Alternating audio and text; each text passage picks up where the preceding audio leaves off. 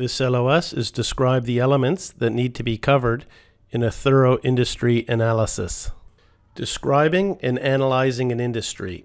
Investment managers and analysts also examine industry performance, 1, in relation to other industries to identify industries with superior or inferior returns. We do that for sector rotation. And 2, over time to determine the degree of consistency, stability, and risk in the returns in the industry over time. The objective of this analysis is to identify industries that offer the highest potential for investment returns on a risk-adjusted basis.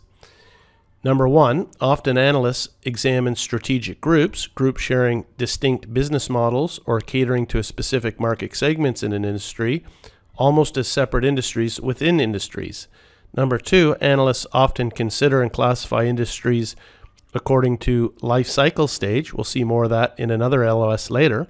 The analyst determines whether an industry is in the embryonic, growth, shakeout, mature, or declining stage of the industry life cycle.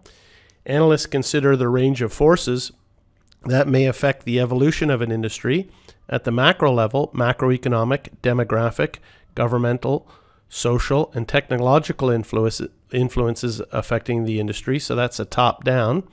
And finally, number 4, industry is affected by the forces driving industry competition, which is the Porter 5 forces, which we'll see more of again in a later LOS.